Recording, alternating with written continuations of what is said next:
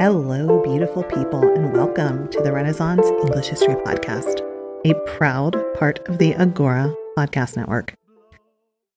I'm your host, Heather Tesco, and I'm a storyteller who makes history accessible because I believe it's a pathway to understanding who we are, our place in the universe, and being so much more deeply in touch with our own humanity. This is episode 157, and we are going to talk about the rough wooing. This is when Henry VIII thought he could bully love. He could bully love into being formed. We'll talk about that in a minute, but one quick admin note. Are you looking for a wonderful gift for the Tudor lover in your life? If so, what about a TudorCon ticket for next year? TudorCon 2021 is happening. 3 days of Tudor-themed talks, music, bonding with your new Tudor best friends, and fun in beautiful Lancaster County, Pennsylvania. Lancaster County in October is perhaps one of the most beautiful places. And it's happening October 1st through 3rd, I think I said. You can find out all the details at englandcast.com/TudorCon 2021. So listen, I have fewer than 30 tickets left. I think I have 27 as I'm recording this. So they're probably going to sell out. And so this is like a perfect gift for the Tudor lover in your life. And if you want to have something to put under the tree, because you don't get like a physical ticket, as long as you get your TudorCon ticket by around, let's say December 18th or so, then I will send a card to the recipient. So you have something that you can put under the tree to say, hey, you're coming to TudorCon. Hooray, we can't wait to see you. So again, englandcast.com/TudorCon 2021. And when you do get your ticket, if you want me to send a card, please send me an email too so that I'm able to do that. Okay, awesome. It's going to be so much fun. It's just going to be so much fun. I can't wait. We all need something to look forward to right now, don't we? And it's awesome. All right, so now let's talk about the rough wooing, which I have to say, you need to be very careful when you start researching rough wooing because Google will give you some very dodgy and questionable results with that query string. So when King James I became King of England, it was the first time that England and Scotland were ruled by the same leader, and he was actually Scottish, which was really Scotland getting the final laugh after England had spent nearly a decade in what has been called an orgy of destruction, trying to break up the alliances between Scotland and France, which England saw as an existential threat. In Scotland, the war was called the 8 or 9 Years' War, depending on when you start counting. But the term rough wooing actually comes from the fact that both England and France were fighting to decide where the baby Mary Queen of Scots was going to marry. Sir Walter Scott apparently coined the phrase rough wooing, and it begins to appear in history books from about the 1850s onwards. Supposedly, the phrase seems to derive from a famous remark by George Gordon, the 4th Earl of Huntly. And he says, "We liked not the manner of the wooing, and we could not stoop to being bullied into love." The historian William Ferguson contrasted this kind of jokey nickname with the devastation that it caused. He says, "The English policy was simply to pulverize Scotland, to beat her either into acquiescence or out of existence. And Hertford's campaigns," that's the Earl of Hertford, Protector Somerset, "resemble nothing so much as Nazi total warfare, blitzkrieg, reign of terror, extermination of all resistors, the encouragement of collaborators, and so on." So it sounds really nasty. Like many of us who are fans of the Tudors, I had been familiar with the term rough wooing, and I was vaguely aware that it was a war over Mary Queen of Scots. But it's only been through more recent readings of the period through the reign of Edward VI that I began to see just how destructive it was and also how unpopular of a war it was. So I thought I would do an episode just as a sort of intro period on these wars. So let's begin with Mary Queen of Scots, who was born this past week on the 8th of December, 1542. She was, famously, only 6 days old when her father died after the Battle of Solway Moss. This battle can help inform us of the situation between England and Scotland leading up to this period. So England and Scotland had been at each other's throats for centuries. The borderlands were dangerous. Even the border itself was fluid, with sides continuously changing. The border was populated by people who developed this habit of raiding between the countries. The raids were often exploited by others. The border was divided into 6 regions called the Marches. There was the East, Middle, and West, both English and Scottish sides. And each march was governed by a warden appointed by his king to keep the peace. It's also important to remember that there are various sets of alliances and relationships going on here. Scotland had a great relationship with France. This is called the Auld Alliance, AULD. England's relationship with France and the rest of Europe was pretty sketchy at this point. England had, of course, left the Catholic Church, and the Pope had essentially approved any kind of attack against England. And then there was England and Scotland, which had had this up and down relationship for centuries. So now we need to detour for a second, because the next few years where England makes peace with Spain and makes war on France is known in history books as the Italian War of 1542-46. And it comes about in part because France began to have a good relationship with the Ottoman Empire, which was, of course, pretty much an anathema to the rest of Catholic Europe. There were also strained relations with Spain already, and it bubbled up in 1542. Henry wanted to get involved with it and invade France because Henry lived his life seeming to just look for opportunities to invade France and relive the glory or rebuild England's glory and go back to the 100 Years' War and just be this warrior king. But if England was going to invade France, it needed to shut the back door. Essentially, it needed to mess with the Auld Alliance between Scotland and France. England couldn't be having French troops invade from the north through Scotland, or even have Scottish troops making mischief there while he was busy invading France. So that needed to be handled. So let's start with that Battle of Solway Moss, where James V was killed soon after. When Henry VIII broke from the church and founded the Church of England, he wanted his nephew James V to do the same and to follow in his footsteps. But James refused. Not only that, but James had the audacity to snub Henry.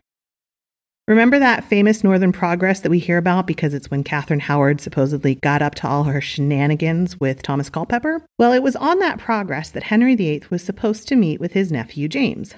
But James stood Henry up. They were supposed to meet in York, and James never showed up. Henry got super mad, sent raiding parties into Scotland to show his frustration. James responded by raising an army.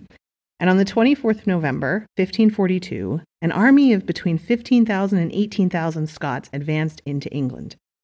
And they were surprised by English people waiting for them. An English army was waiting for them. Now, they outnumbered the English, but the English won. The Scots were defeated mightily. Many were taken prisoner, where they were moved back to London to spend the Christmas holidays with Henry at court. They were mostly well treated, and Henry was hopeful that they would influence Scottish sympathies towards him. And this was even more important because suddenly there was the potential for a marriage alliance, because Scotland had a new queen. James had had a baby girl. The infant Mary could easily marry Henry's son, Edward. What Henry was after here was a way to unite the thrones of England and Scotland, under England, of course. This would have been Henry's way to fight against the Auld Alliance with France and to secure the northern border.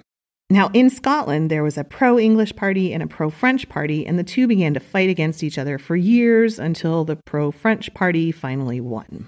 Henry saw that there was this uncertainty because there was a period of a regency where all of the different nobles were going to fight against themselves to see who would get to be regent, and he proposed this marriage between Mary and Edward, hoping for a union of Scotland and England. On the 1st of July, 1543, the Treaty of Greenwich was signed, promising that at the age of 10, Mary would marry Edward and move to England, where Henry could oversee her upbringing. The treaty also said that the two countries would remain legally separate, and if Mary and Edward should fail to have children, the temporary union would dissolve. But then the Scottish Cardinal Beaton, who also had a claim to the regency himself, rose to power and began to push a pro-Catholic, pro-French agenda, gaining power and making the whole thing even more uncertain. Mary was scheduled to be crowned, and shortly before her coronation, Henry arrested Scottish merchants who were headed for France and impounded their goods. This, of course, caused a lot of anger in Scotland. And the Treaty of Greenwich was rejected by the Parliament of Scotland that December. The rejection of the marriage treaty and the renewal of the alliance between France and Scotland prompted Henry's rough wooing. This was a military campaign designed to impose the marriage of Mary to his son. He said, if you won't do it nicely, I'll just force you to marry my son. And it was essentially raids going back and forth for several years, but one of the worst parts of it was the complete burning of Edinburgh. That burning happened in May of 1544, when the English Earl of Hertford, Duke of Somerset, brother of Jane Seymour, raided Edinburgh, burning it completely, and they had to move Mary for her safety. Contemporary sources say that every building in the capital, including Holyrood Abbey and the palace, was burnt. Only the castle managed to hold firm. English ships were filled with looted goods at Leith and they sailed south. The English army itself retreated back overland, generally being completely terrible and burning things as they went. Meanwhile, Henry instructed all of the pro-English agents to spread the rumor that the invasion was completely the fault of Cardinal Beaton. They wanted to ferment this anti-Catholic feeling and bolster the Protestant faction, which was beginning to grow at this point as well, and later people like John Knox would really solidify it. A year later, the Scots gained a little bit of revenge at the Battle of Ancram Moor, and this was essentially where the two forces fought against each other. The English had been marauding around in the borders and generally causing mischief, and the Scots were like, no, you're going to stop, and they beat them. Then in May of 1546, Cardinal Beaton was murdered by a group of Protestants. And then things sort of subsided a bit after Henry died, but France also had a new king in Henry II, who was out for revenge, and was much more of a warmongering kind of king than his predecessor, Francis. Henry II of France wanted to unite France and Scotland by marrying the Queen, Mary, to his 3-year-old son, the Dauphin, Francis. The English, meanwhile, were still leaving trails of devastation around behind them. They seized the strategic town of Haddington around February of 1548, and Mary had to be moved to Dumbarton Castle. In June of the same year, French help arrived at Leith to besiege and ultimately take Haddington back.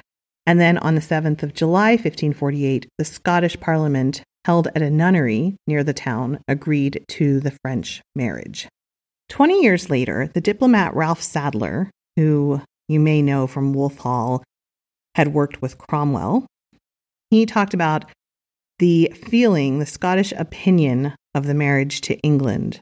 There was a man called Adam Otterburn who had spoken to Ralph Sadler, and he said, I'm not even going to try to do it in a Scottish accent. I thought about it there for a minute, but I'm just not even going to try. So he said, our people do not like of it. And though the governor and some of the nobility have consented to it, yet I know that few or none of them do like it. And our common people do utterly mislike of it. I pray you give me leave to ask you a question. If your lad was a lass, and our lass were a lad, would you then be so earnest in this matter? And likewise, I assure you that our nation will never agree to have an Englishman king of Scotland. And though the whole nobility of the realm would consent, yet our common people and the stones in the street would rise and rebel against it. So the Scots were not in favor of this marriage at all. They were much more in favor of France. So Protector Somerset, the new King Edward's uncle, put a lot of money into defense in both Scotland and France in Calais. He fortified castles and added troops. And this was expensive and deeply unpopular in most of England, which was dealing with a number of economic crises around the time.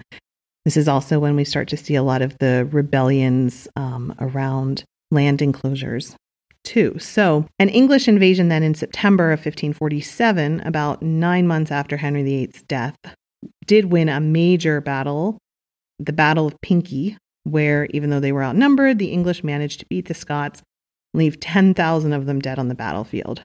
They also put much of southern Scotland under military occupation. During that time, Somerset actually got as far as Leith, but then he abandoned a full victory. The country was already nearly bankrupt, and spending more time and money on the war would have been devastating. By 1548, like I said, Mary was taken away to safety and she was betrothed to the Dauphin. And then the English started spending money on Spanish, German, and Italian mercenaries to augment their own army. But Scotland was given more money and help from France and was able to add to their army and fight back any raids and incursions, and things were really at a standstill. The English abandoned Haddington on the 19th of September, 1549, and the hostilities with Scotland ended in the Treaty of Boulogne in March of 1550, which was between France and England. On Saturday, the 29th of March, 1550, peace was declared in England.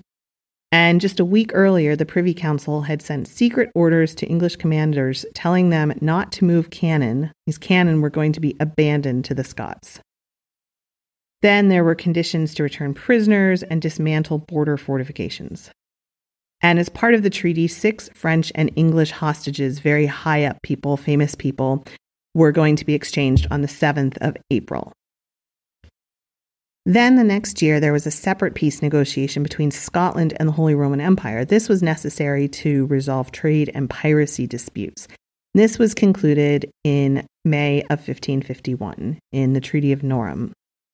And that formally ended the war, and any English military presence withdrew from Scotland. And then by October of 1551, Marie of Guise herself was welcomed into England, and she traveled from Portsmouth to meet Edward VI in London. And this was, 9 years after this thing started in 1542. And of course, then 52 years later, in 1603, Marie of Guise's grandson, James VI, became James I of England, finally uniting the two countries, though not in the way that Henry VIII had hoped or expected. So that's it for the rough wooing. You can get show notes with sources at englandcast.com/wooing. That's WOOING. Let me know what you thought about the episode. You can get in touch with me through the listener support line at 8016-TESCO. That's 801-683-9756. Or you can join the new Tutor Learning Circle, which is a free social network just for tutor history nerds. It's like Facebook, but without Facebook. It's like just Tutor Facebook. So check that out. Thank you so much for listening, and I hope you are having a joyful Advent season, and I will talk with you again soon. Thanks so much. Blow, northern wind, send who may be sweating. Blow, northern wind, blow, blow, blow. Ich hatte Bord in Bauerbricht, dat soll semlis und Sicht. Mens gevoel meiden of mich, fair and free to fond. In all this wolfliche one, board of blood and of bone, never yet in